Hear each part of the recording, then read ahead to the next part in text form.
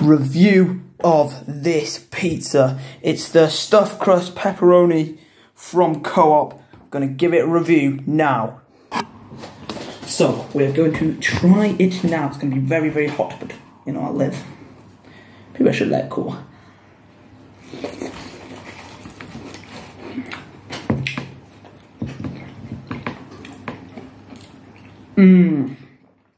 Whew.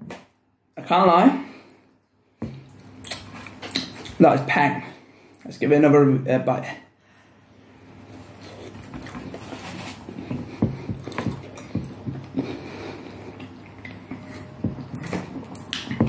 I'm going to give that a solid 8.8 out of 10. It's really good.